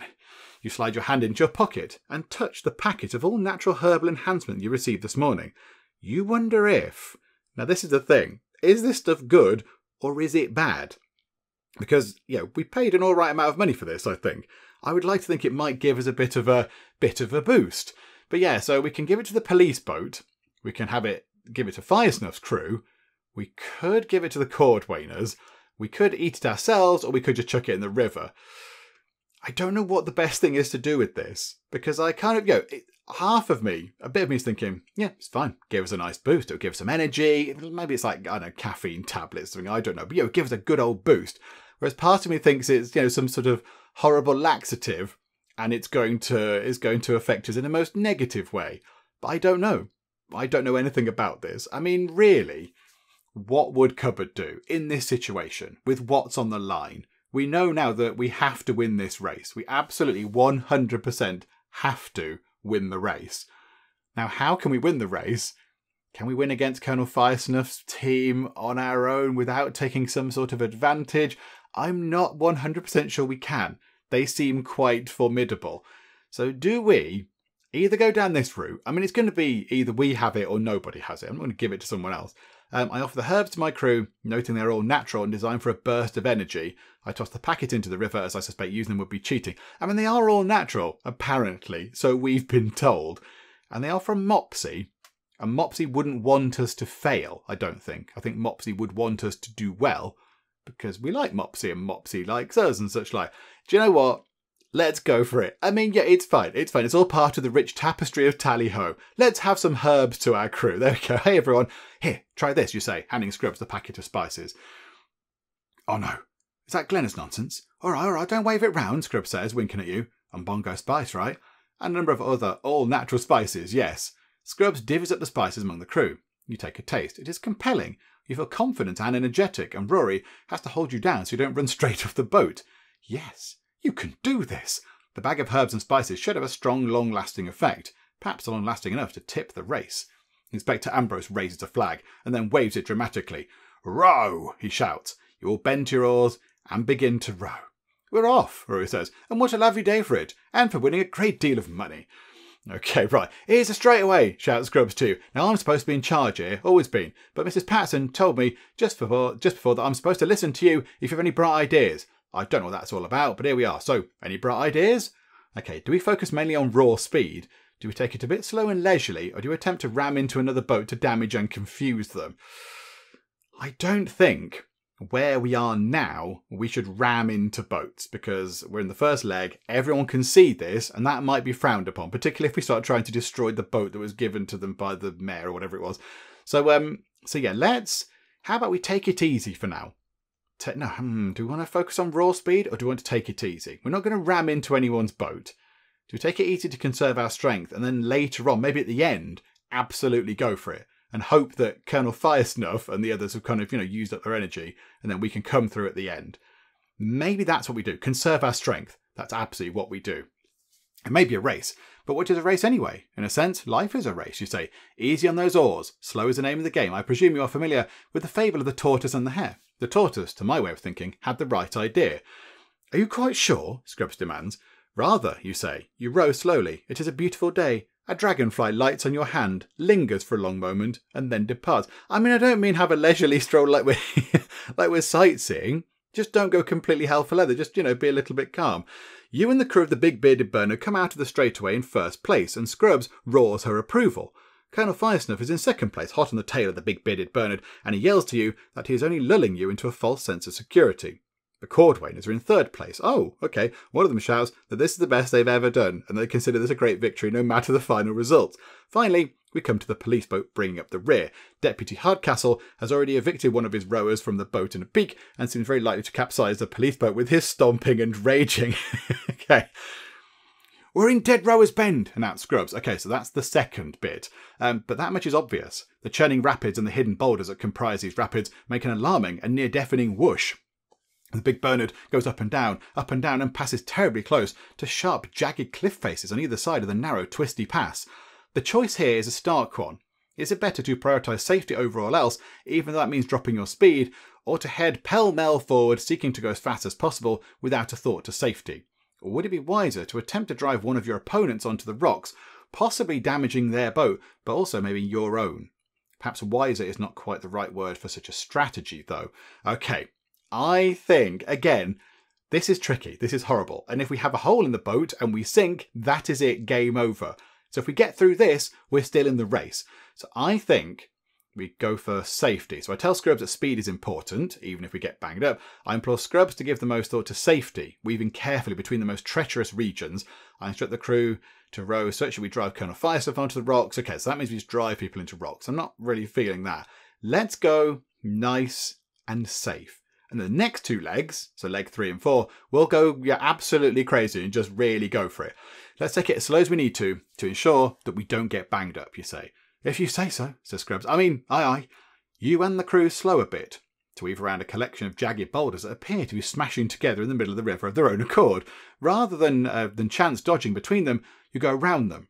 It may not be heroic, but neither is being bludgeoned to death. Quite, so that's my logic there. That's my logic. If we'd have gone in there at top speed and destroyed the boat, that'd be it. We'd all be, a bit dead. But now we're still in the race. You stop rowing and help Scrubs observe the pattern of boulder movement, while at the same time keeping clear of the sharp cliff faces on either side of you.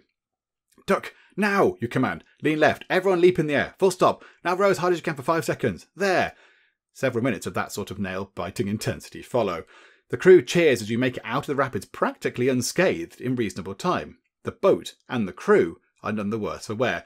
Rory looks a bit greenish, though. Perhaps Rory is slightly the worse for wear. Oh no, we've lost Rory. He might be feeling a little bit sort of boat sick. Okay, that's fine, though. That's fine. Now we're coming up to the third bit.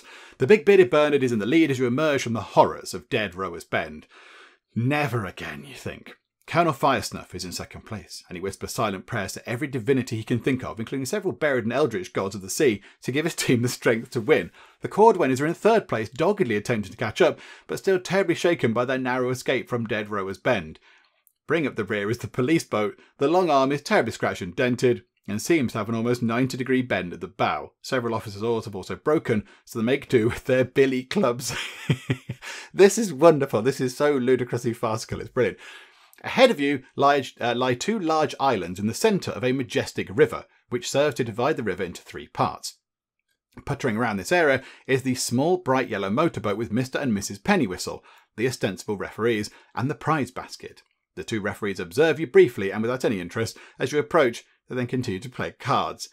Remember, Scrub says, the left path is safer and slower. Calm waters there. The middle path is shorter, but more dangerous. They said the middle path is the turf of a gang of orphans who defend their territory ferociously, and I have never braved it. Many rowers who enter the middle path never emerge, or emerge changed, and I would advise ignoring the third one altogether. It is almost completely pointless, it is much longer and more dangerous. Let me reiterate, there is no reason to choose the third path.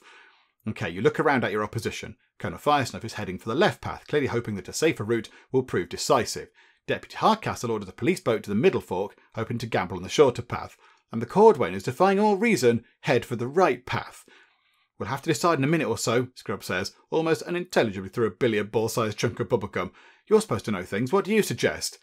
It is very precisely at this moment that Rory turns to you and says, "Oh, dear cupboard, I'm afraid I don't feel very..." Okay, I don't care if I have to make a crucial decision. Rory is ill and I'm going to wholly tend to him and leave the decision to Scrubs. I direct one of the crew to care for Rory while I consider which fork to take in this critical moment. I do my best to verbally comfort Rory with slightly less than half of my attention while I decide what fork to take. No, get somebody else to look after Rory. Because, we're still kind of there. We can still lean over and give him a friendly pat on the shoulder or whatever, and we shall consider what fork to take. You point to one of the crew at random as you consider. Help him say comforting things. That matter taken care of, you take a long moment to observe the 3 routes and to weigh your options carefully. After a moment, the answer comes to you. We're going to... Oh no. Again, I don't know. I don't know what the right thing is to do. This is certainly very suspicious. The right path is certainly... alarm bells are ringing when they mention this. Because they keep saying, we definitely don't want to go down the right path. Absolutely. Let's not go down there at all. That would be silly. But why is it there otherwise? But then we could find out that it's completely horrendous and long and dangerous. And, we shouldn't have gone down it. And everyone told us that.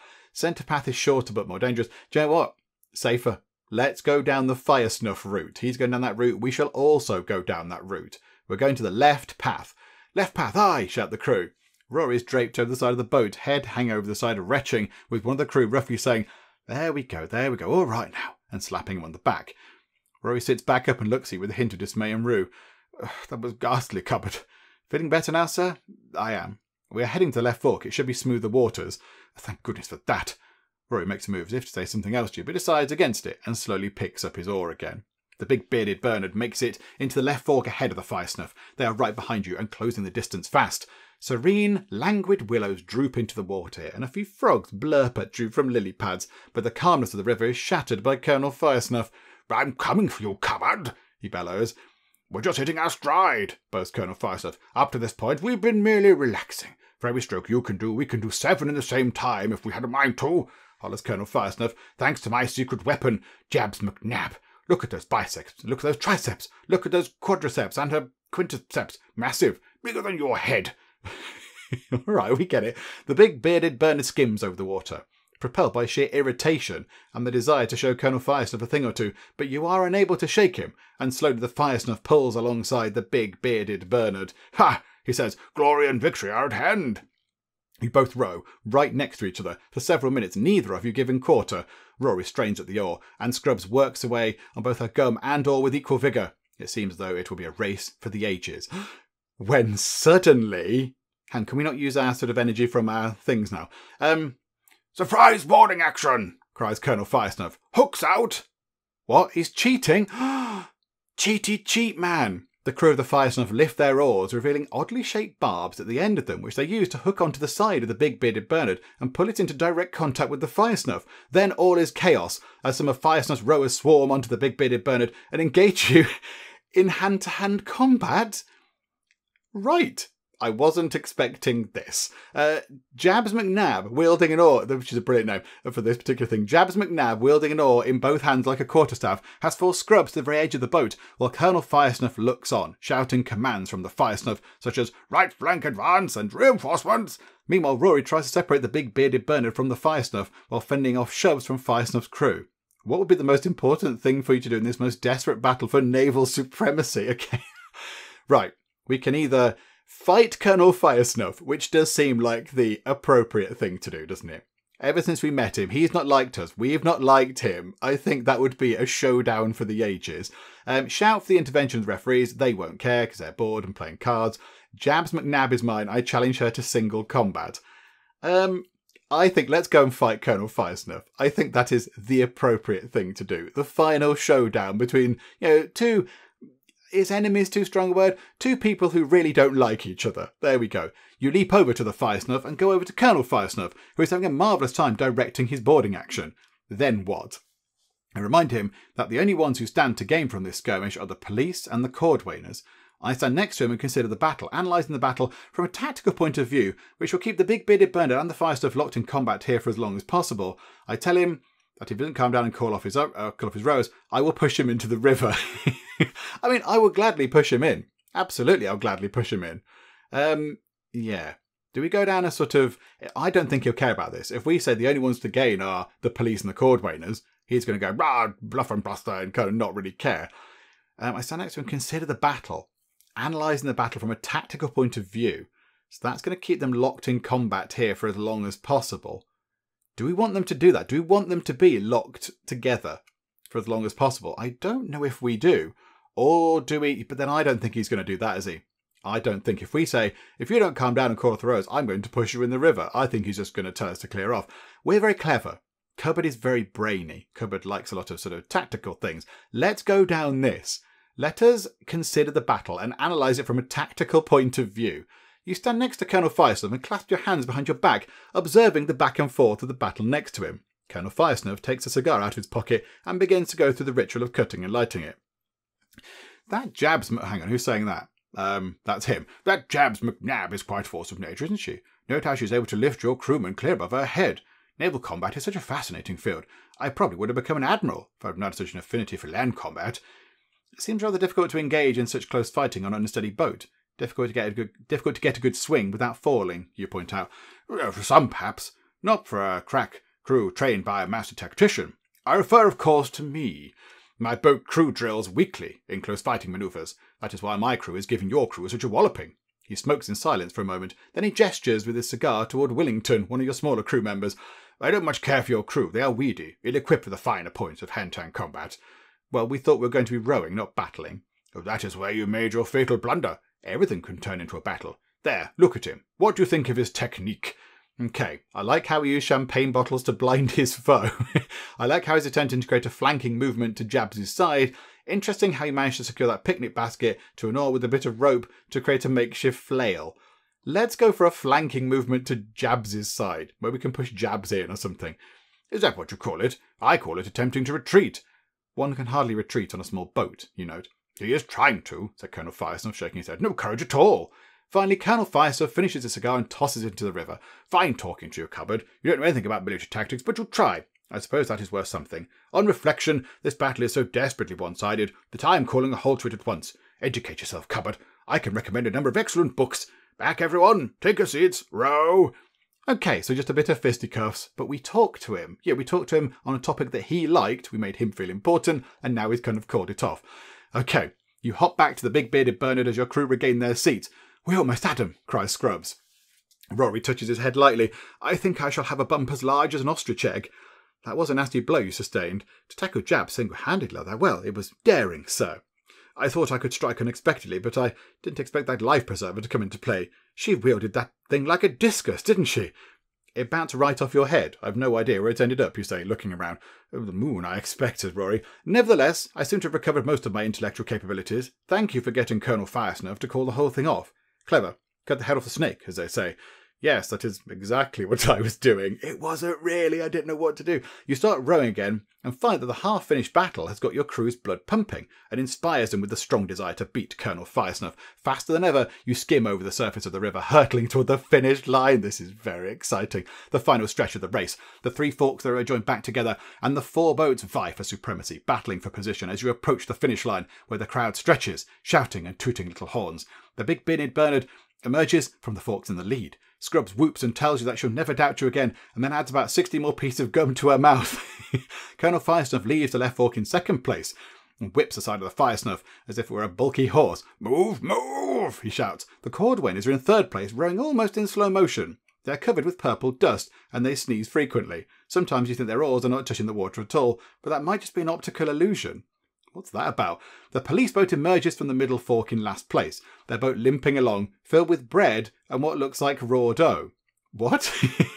What on earth happened there? The boat is falling apart, and most of the police are missing their helmets.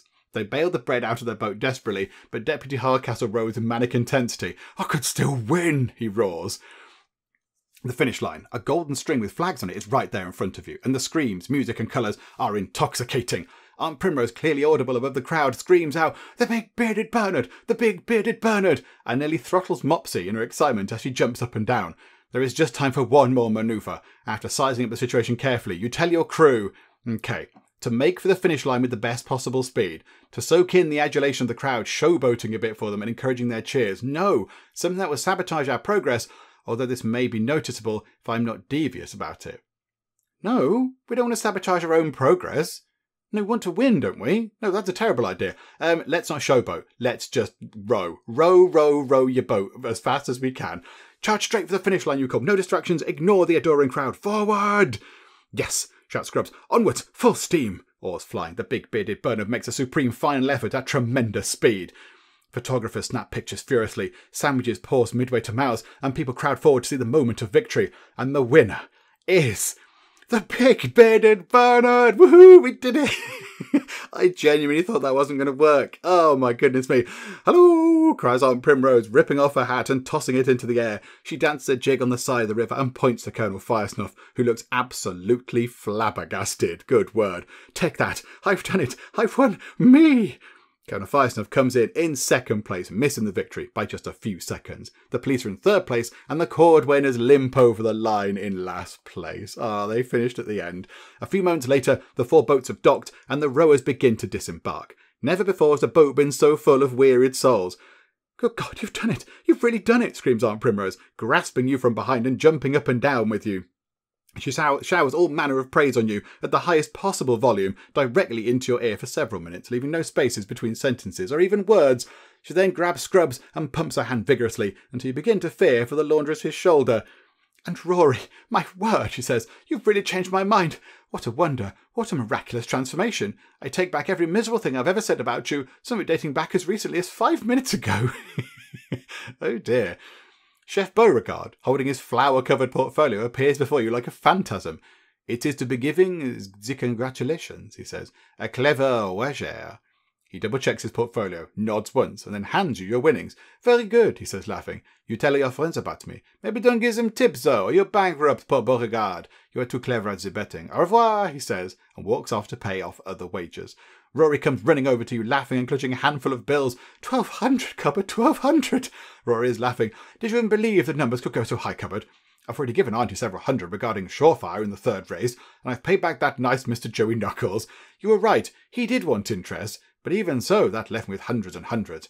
Oh, Auntie was over the moon as expected. Here you are, cupboard. Hold on to most of that for me, would you? What a world where you can get just free money for no effort at all. I'm going to buy a refreshing beverage, and I'm going to get the largest size and perhaps a commemorative mug to boot. Oh, it sounds very lovely, Rory. Can I have one, please? The penny whistles putter over to the finish line in their bright yellow motorboat. The giant picnic basket in the rear of the boat. They haul the basket up off the boat with some help and place it down next to Inspector Ambrose. Inspector Ambrose applauds everyone and gives a little speech that nobody can hear over the cheers and whistles. And now, the grand prize, he says, opening the picnic basket, that's the word I'm looking for, with a flourish. A highly festive Aunt Primrose accepts the gold and diamond winner medallion and holds it up in front of the crowd to loud adulation and cheers. At long last, she says, I hold the fruits of boat racing victory. She puts the medallion on and turns around so that everyone can appreciate it, especially Colonel Firesnuff, of course. As everyone starts milling around and preparing to go, Mopsy suddenly tugs on your arm. Cupboard, she says, this is a perfect opportunity for me to ask permission to get married to Figs right here and right now. How should I do it? It would be ever so romantic. Should I just blurt it out? Should I act coy? Okay, ask permission in a polite and mild way. Be bold, Mopsy, follow your heart. Are you quite sure that Figs is your perfect spouse? Do you know what? We'll let her go for this. She seems passionate. She's a passionate person who, she's got a heart on her sleeve. So follow your heart, Mopsy. I shall, she says. I've been meek and trammelled upon so far, but now I will be unrestrained. Thank you, Cupboard. I thought as much, but I like to ask advice that tells me what I already think. It tends to confirm my wonderful thoughts for me. Best of luck, you say. She runs over to a nearby ring toss stand where Figs is flinging some rings in a melancholy fashion, watching Mopsy talk to you. Then she takes Figs by the hand and together they walk up to Aunt Primrose and speak to her. You're close enough to see them, but not hear them. First you see Aunt Primrose guffaw and then stomp her foot a few times. Then she shakes her fist a few times at Figs. You take that as a sign that things are not going very well. Eventually, she shakes her head in a clear and emphatic no. Mopsy screams at Aunt Primrose, then runs over to you crying. She said not now, Mopsy bawls, burying her head in you. Not right now means never. Okay. Right, so that didn't work. Again, many things we've tried this time around haven't entirely worked according to plan. Mopsy, you must be patient and obedient. Your aunt is trying to protect you. You must respect that and be a good niece. Why don't you act instead of crying about it? I hold her and comfort her. Okay, hang on. You must be patient and obedient. Your aunt is trying to protect you. But she's not going to be happy, is she? Why don't you act instead of crying about it? Let's just hold and comfort her. Let's just be nice. You let her cry on for a while, and then you take her where she can have a bit more privacy, and she cries and cries until she cannot cry anymore. I was waiting for today, she goes. I did everything to make it happen, and nothing went right, nothing. You just hold her. There's no need for words at a time like this. It's never going to change ever. Aunt Primrose hates him, and she won't listen to me. Nobody loves me except for Figs. But you hold her and let her know that this isn't true. Finally, the last tear is out, and she inhales, and she pulls away slowly. Thank you, Cupboard, she whispers. I know you love Figs too, and you love me. I guess that's got to be enough for me. Maybe I'll just go tell Auntie I'm sorry. I have to live in that house. I don't like fighting. Not too much. She walks away slowly. Oh, that's all a bit sad. Poor Mopsy. People start to walk away from the river, drifting in pairs and small groups to the village centre for the grand luncheon, dancing, a pie tasting, that sounds amazing, and then, later on as evening falls, fireworks. A horse-drawn cart filled with bales of hay pulls up and stops near Aunt Primrose. Gather round, everyone. I've ordered a special treat for us, says Aunt Primrose. This is an American-style harvest celebration. It is called a hayride. Rory stands next to Frankincense, chatting about the boat race. Mopsy lingers near to Rory, lost in thought. Figs has drifted off over the past several minutes. It seems that he will not be going on the hayride. Everyone who's coming, let's go, shouts Aunt Primrose. Aunt Primrose and the others pause in arranging themselves on the haystacks of the cart to enjoy a performance of the strolling glee and handbell performers, who pause by the haycart to perform a rollicking performance of Alexander's ragtime band. Sounds amazing. Ah, Cupboard, says Rory. Say, before the hayride, just a quick question. A bit of a juicy one, actually. Sir? Well, it's like this. I think we've established that we care for each other more than in the everyday sense, if you take my point. No sense beating around the bush between you and me. No, sir. So when we get home, things will be a bit different between us, I'm thinking, and I like that notion. I like it a good deal. But it struck me that you might have thought about it a bit and decided, no, Rory is my employer, and this has all been a passing whim or a delusion of some sort, and that you would like us to just continue as normal. Rory bites his lower lip. Okay, so, sir, I am head over heels in love with you, and that is final. Thank you for saying that, sir. On due consideration, I think it's best for us if we resume our usual employer and employee relationship. No!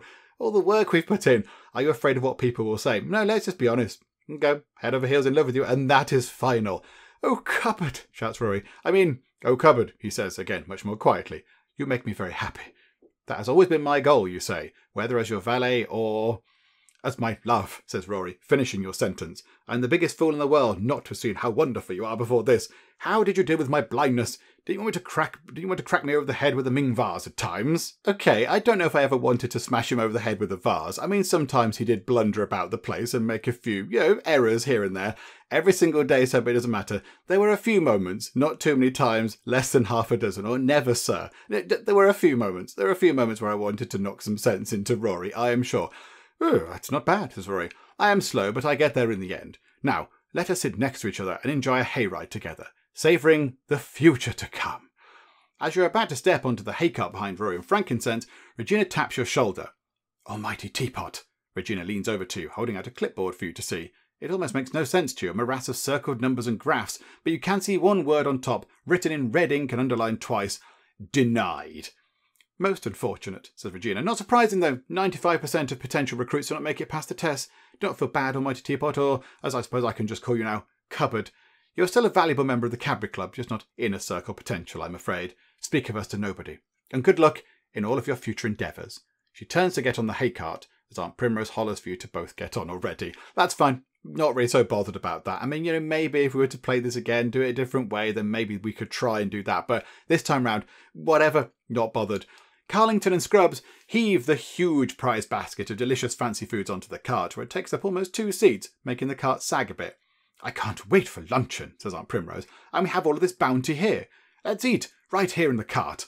As she passes around the dainties from the basket, she sees Colonel Firesnuff watching from the street.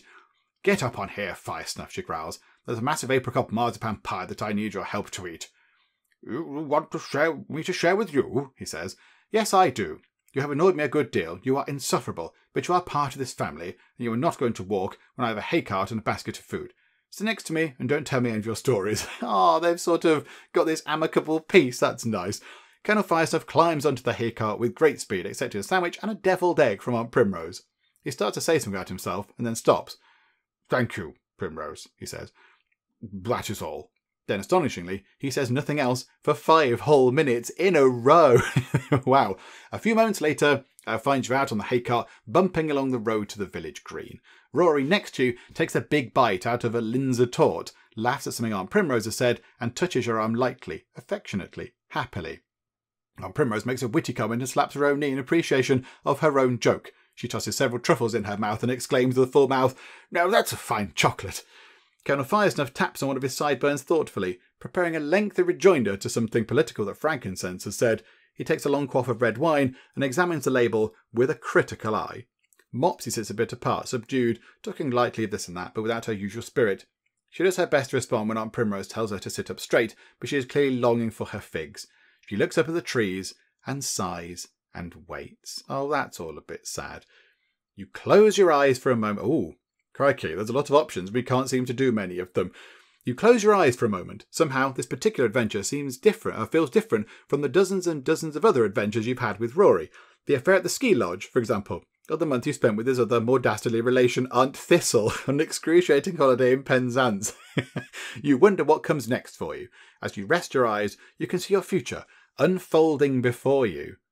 Oh, so depending on all the choices we've made, this could have been, all these things could have been lit up. So we could, but we can't have done most of these things. We could have, but not. Written to Regina Teller, I'm going to accept the invitation to join the inner circle. Okay, we can go and get another job. Aunt Primrose can get us another job. Okay, one with a title. I'm going to serve Rory and Frankincense as they start their new life together. Work with Frankincense in politics. Going to become a notorious criminal. The notion of acting is enticing to me. Or the option we've got. I'm not quite certain what I want to do. I am going to have to think about it. Perhaps someday soon you will know, but all you want to do now is rest a bit and clear your head. The countryside rolls past as you make merry, laugh a good deal, and argue about the day. There are fireworks planned for the evening, after the mayor's speech and the costume party, but no fireworks could possibly hope to compete with the dazzlingly fiery orange, yellow, plum purple and red gold of the trees of Woodland Centre. Rory leans into you a bit more. Of all the trips we've ever been on, Cupboard, this has been the very best. We've had more relaxing ones, certainly, and there has been a good deal of hardship, but I know just what you mean, Rory.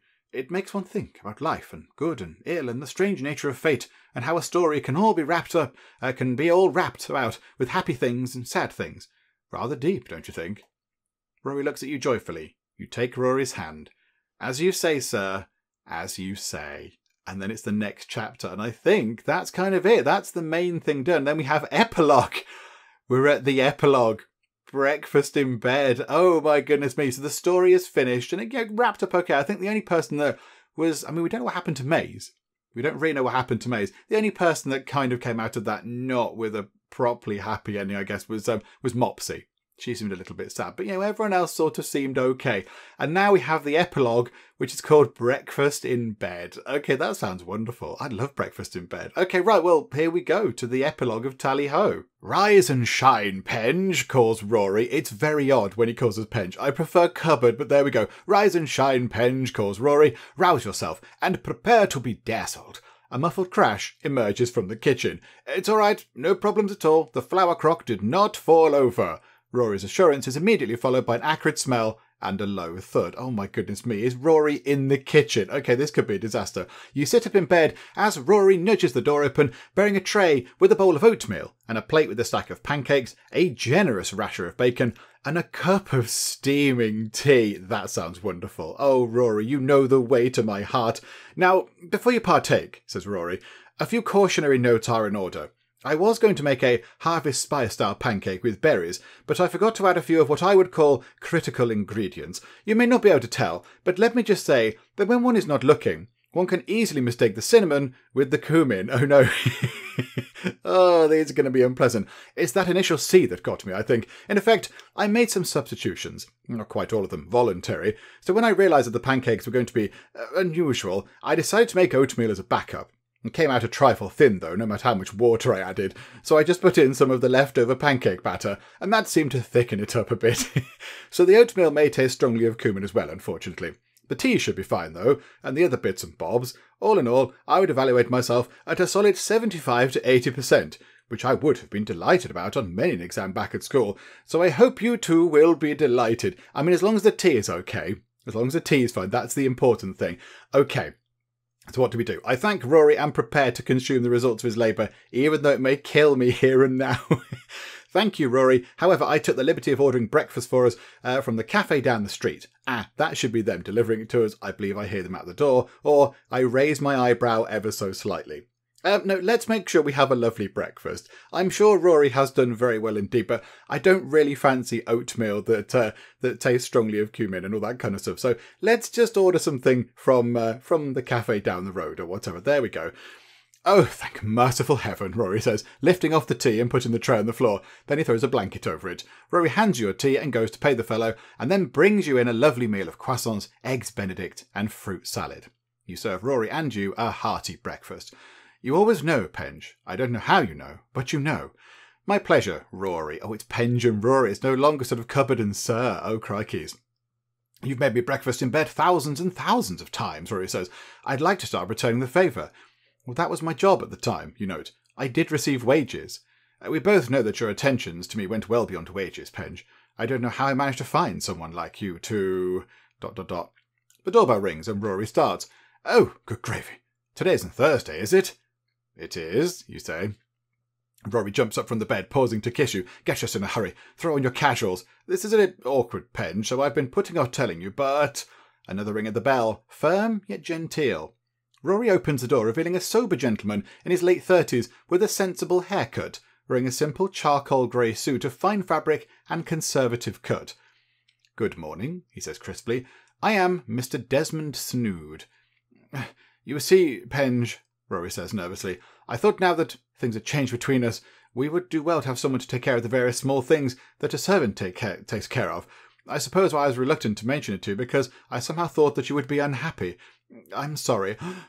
Mr. Desmond Snood, so he is now our new servant. He's the new gentleman's gentleman. The gentleman's gentleman. Oh my goodness. Mr. Desmond Snood. It's a good name. It's a great name. Okay, so what can we say? Rory, I will take care of everything as before. There is no need for us to hire someone new. Perhaps we might do the various household tasks together. Well, I suppose that since Mr. Snood is here, we may as well give him an interview. Oh, now what do we do? I mean, are we happy with him pottering about the place, interfering in our affairs? But it might be quite handy. It might be quite handy that somebody else is there. Do you know what? Seeing as he's here, we might as well give him an interview. Thank you for understanding, Rory says, guiding Mr. Snood to a chair. Tea is offered, of course, as is the way, and declined. What? No. Okay, no, this guy, we're not hiring him. If he's declining tea, there's something wrong with him. That's not good. As are pancakes, that's probably a wiser decision. Rory sits down at the piano bench, and you sit next to him, thinking of your own interview long ago. Now, I had your fine letter that you sent just here a moment ago, Rory says. While he pats at his pockets fruitlessly, you look Snood in the eye and ask him the single question that will tell you whether Snood is the person for the job.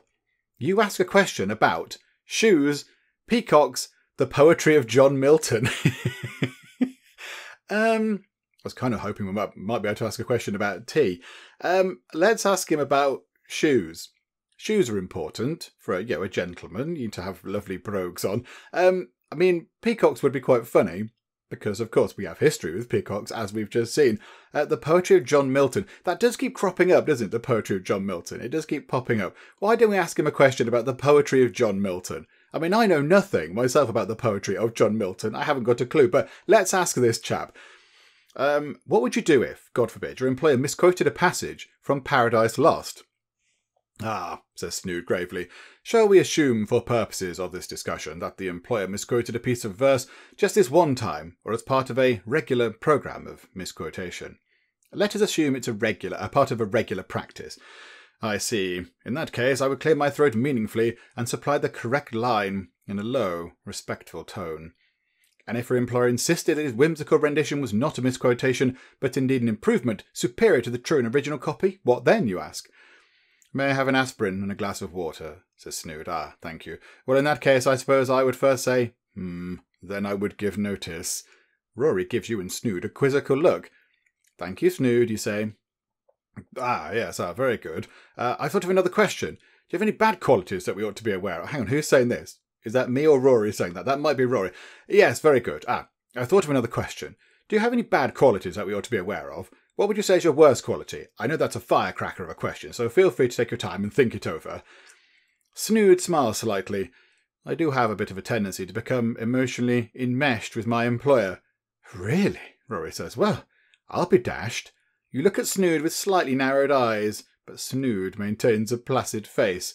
Well, thank you, Snood, Rory says. We shall let you know in a matter of... Okay. Right. Do we say no? Oh, see, I don't like that. Emotionally enmeshed with our employer. What if Snood becomes the new us and Rory falls for Snood? No, that would ruin everything. So we shake our head, no, Snood will not do. We can nod emphatically, Snood is the one, or you and Rory will have to discuss this at length later. I mean, let's discuss it later. We don't want to make a decision now. We'll get back to it. I think that's fair, isn't it? That seems about right. I'll get back to you in a matter of a few days. I shall write to you, care of the Cadbury Club. Very good, sir. Good morning. And Snood departs. Rory closes the door. We'll have to discuss this tonight at length. I am of two minds. Tonight, then, let us both consider carefully. It would be a big change. It really would. It would be a very big change indeed. Okay, right, moving on. You pick up the mail, which you did not get to yesterday. You put aside magazines and picture catalogues. Dear Cupboard. Hello. Oh, it's Mopsy. Okay, dear Cupboard, hello. I am here at Ritornello, and I wanted to write to you to tell you that I am all right. After everything that happened at the Harvest Festival, I was thinking that you might think I would be desolate. I did cry for a long time until I felt like a sponge that had all the moisture squoze out of it. I sit in my room a good deal and write to Figs. Everyone tells me to be patient, so I am being patient. I read a poem once about a woman in a tower who waited ever so long until she floated in a river and her night love said, "Ta-ra, Lyra," over her sad, dead self. But I still think my own poems are better. Okay, that's lost on me. I don't know what that poem is, but the night love saying, "Ta-ra, Lyra," sounds slightly bizarre, but okay. So I am here until something else happens. I think you should come and visit me, Cupboard. Things are more fun when you're about, and I won't make your life much too difficult this time. Please do come. Ta-ra, Lyra. Is that something that ta-ra, Lyra? Is that Italian or Latin or something? I don't know. Mopsy. P.S. Bring Rory too, of course. It is so odd that you and Rory fell in love. I would never have thought Rory would find a happy ending before me. Oh, that's good. Good you did though, isn't it? It's good they all sort of went quite nicely. You put down the letter from Mopsy and then pick up another letter, this one from the Mayor of Woodland Centre. Oh, okay. Dear Cupboard, enclosed please find a commemorative plaque for your victory in the Woodland Centre boat race. According to the Woodland Centre Historical Society, this was the best festival ever recorded. On a personal note, I've never enjoyed any boat racing quite as much as I did the Big Bearded Bernard. Indeed, I was sucking on a jawbreaker and swallowed it while I was jumping up and down, and I am told by my physician that this is the cause of my recent gastric distress, but that is neither here nor there. In short, your victory has honoured our fair town, and we all encourage you to return and race again next year, at which time I hope my aforementioned gastric distress will have sorted itself out. Yours truly, the Mayor of Woodland Centre. Then you pause as you light upon a cream-coloured envelope with the address written in a heart-sinkingly familiar handwriting. You hand it to Rory wordlessly. Uh-oh. Is this? It couldn't. It is from your Aunt Thistle, you say. She was mentioned earlier. Oh, my God, Rory says. Aunt Thistle, of course, is Aunt Primrose's less pleasant sister, who makes grizzled campaigners quake and retreat when she advances. Bands of young toughs cross the street when she approaches to avoid her direct gaze. She has always considered Rory to be a particularly wretched individual, and has a habit of unleashing withering personal comments about Rory's future prospects and general waste of oxygen with little provocation. Oh no, she sounds terrible. She has invited, that is to say, demanded, that we come to her summer house in Long Island in New York, US of A, Penge, says Rory, holding the card by its corner between two fingertips and looking as if he would like to summon an exterminator. She needs us to help She needs us to help her with some impending familial scandal. She specifically asks that I bring you or face the unleashed wrath of an aunt. Very ominous. We shall have to go, you say. Yes, we shall, Rory agrees. Well, I suppose this is the beginning of another series of adventures for Rory and Cupboard. No, for Rory and Penge. You ought to write all about us in a big book, Penge. People would love to read about us. It would sell 1 million copies. Well then, I suppose we can put off leaving for a few days. At any rate, let us put it from our minds. Shall we go for a bit of a stroll and talk of this and that? And together you stroll out to enjoy the morning air. Freedom to choose? Oh, what is this? There's an extra bit at the end of the extra bit. Okay, wasn't expecting this. A fresh breeze enters the window, and you breathe in with satisfaction and contentment. You do not know precisely what comes next for you, and you find that thought strangely liberating. You're alone for the moment, the house to yourself. You have time to sit and think. What do you want to do with your time now? Perhaps you would like to work in a shop. Perhaps you would take up a pen and create an amusing fictional narrative about your adventures over the years with Rory, or perhaps you would do something else as yet unthought of by you. The novel sounds fun. I mean, you know, if only Cupboard and Rory's adventures had been put into words somewhere, that would be useful, wouldn't it? Then we could share them with the world. Maybe we'll try writing a novel. That seems like a very cupboardy thing to do, doesn't it? Let's do that, shall we? You have quite a story to tell, you think, as you tap your pen over the blank piece of paper. It is a story that others might well be interested in if you can do it justice. There are elements of high comedy, sentiment and moral instruction, true love, misunderstanding. Peacocks. You'll have to disguise the names, of course, to avoid embarrassing those closest to you, but the more you think about it, the more you become convinced that becoming a writer of fiction is your destiny. Weeks go by, and you fill page after page with lucid prose. The pages turn into neat stacks, and then the neat stacks begin to get less neat, acquiring thousands of arrows, strike-throughs, and amended passages written in the margins. You sip your tea, absolutely brilliant, filled with the calm pleasure of creation, and write until it grows quite dark. The end. Let's press it, because I don't know what's going to happen. Do we get something else? And there we go. The end indeed. We hope you've enjoyed playing it on a scale of 1 to 10. Most likely. Let's recommend it to all of our friends. And there we go. Then we get the whole sort of email bump stuff. Do you know what then? Now we've done this, let's just have a quick look at the stats, because I would be intrigued to see what our stats look like. So here we go. This is what the stats look like. We haven't seen this yet, because I tried to avoid this. Because, you know, if I knew that we were good at persuading people, then, you know, maybe if a persuade option came up, I would have been choosing that to try and, you know, sort of win, if you like. But I didn't want to do that. I wanted to play it, you know, as Cupboard would have played it, not to win the game. So bold, 50, cultured, not very cultured. Intellect, quite smart. Observation, kind of about halfway. Persuasion skills, quite good. Skullduggery, no, we weren't very nefarious, were we? We were not very good at that at all. We were quite soothing, but a little bit abrasive at points. I thought that might have been a bit higher. Our reputation, so renown 50%, tranquility 50%, suspicion 43, and invitation 30. And then, yeah, our reputation with all the different characters. So Rory only 76%. Yet, you know, we're now together. I thought maybe that would be slightly higher. Valentine 50%, frankincense 54. Aunt Primrose only 36%. We really did try. Colonel Firesnuff 44%. Hang on. So we had a better reputation with Colonel Firesnuff than we did with Aunt Primrose. After all the stuff we did for her, my goodness. Regina 37%, Hayes 66%, and Mopsy 100%. So if we'd have wanted to, we could have gone down the route of, you know, having a sort of a bit of a romantic liaison with Mopsy, possibly. I do not know. And Ready Money's 396. Wow, we are fabulously wealthy. Good grief. Okay. Well, there we go. There we go. There are the stats. Let's just get back. Hang on. Let me skip out this. Let's get back to the kind of the front screen or something like that. So there we go. Tally-ho is complete. The journey has come to an end. The tale is done. And what a wonderful time we've had with it. It's been really, really good. I have thoroughly enjoyed every bit of Tally-ho. And, you know, I think we got a good ending as well. I think we ended up with a pretty good ending. All the characters seemed to be quite happy with what was going on in their lives. I mean, Mopsy perhaps not quite as happy as the others. Some of them, we don't know where they got to. For example, where's Hayes? I don't know. What did Hayes go and do? I'm not entirely sure. Is she going around doing more crimes? I would assume so.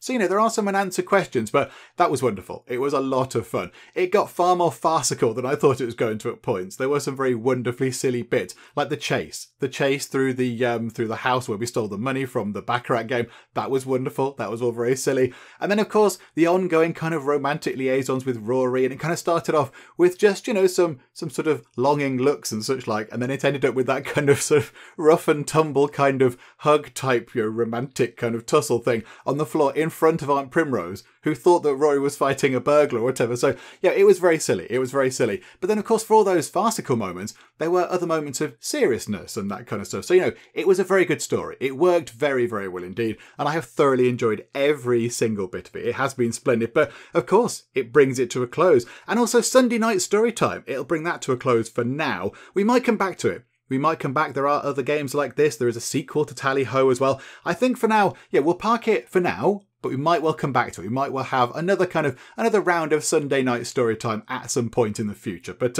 yeah, it's been brilliant. I've thoroughly enjoyed Tally Ho, and hopefully you all have enjoyed it too. If you have, please do leave a like. That would be most marvellous indeed. And also, if you're not already, then please do subscribe to keep up to date with all the other bits and bobs and nonsense that we get up to in the Geek Cupboard. But for now, thank you very much for joining me and Rory, of course, in the Geek Cupboard, and I will see you next time. Charlotte was murdered by Martin. Do we need to arrest Martin? Aaron was murdered by Martin. The mighty defence rectangle has been completed. We've crashed into a ship over there. Hello, pirates. They're just firing bits of explosive junk. It's killing quite a lot of pirates. Connor was strangled by Martin. Somebody stop him. I'd love to stop him.